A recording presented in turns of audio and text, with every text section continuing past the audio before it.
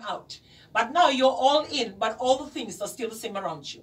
So with all that caught up and with everything, it can make you depressed. Because frustrated within you, because you can't seem to be accessible to the areas that you used to go to. And not only that, then you're bogged down with extra responsibility, because you look at your children, or you look at your wife, or you look around the house, there's just more work or more things for you to do. When you go to the office, maybe some of us who hold managerial position, you have people to do things for you. So it's just like a call out, or a phone, or a text, or Viber, or email, and people do things for you. If you're a worker, you share the load with somebody else there. But now when you are home, all those work, it comes back to you. So it's no longer somebody that you can just ask to go and do the work for you. You become the person to do the work. And sometimes that doesn't help because you cannot handle, and you're very impatient, and believe that's what caused the differences at home, the arguments at home, the frustration at home. You just feel so, depressed. Frustrated. And frustrated. And then you look around, there's no money.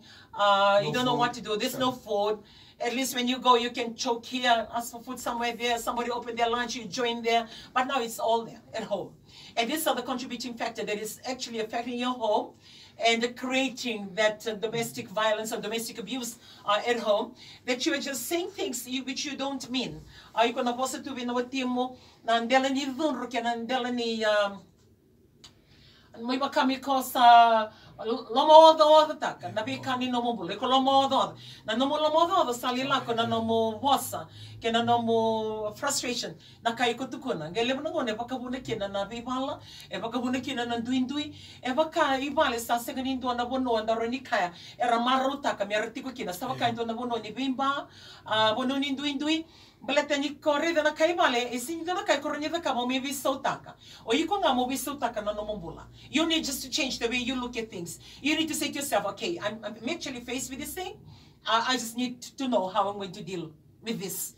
And allow yourself to change your attitude. So allow yourself to be the person to change. You cannot change the situation you're looking at. We cannot go to the Ministry of Health or tell the government, look, don't do that thing because I'm actually losing my job. Or don't do the lockdown because I'll be put up at home. Or don't do that. We cannot do that. It's a directive and everybody needs to do it.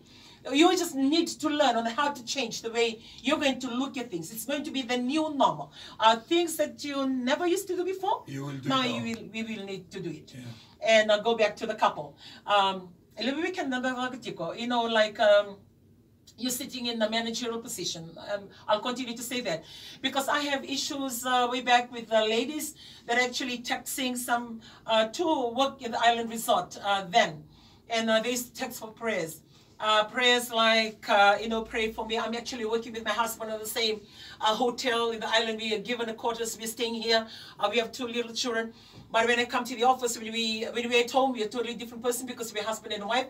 But when we come to the hotel, we're the place that we work in, we have different people around us. And then she said, I'm sharing these experiences or this testament of people who have shared just for you to gauge the level that I'm trying to share with you, because you maybe say, okay, she's actually talking about something that doesn't make sense to me.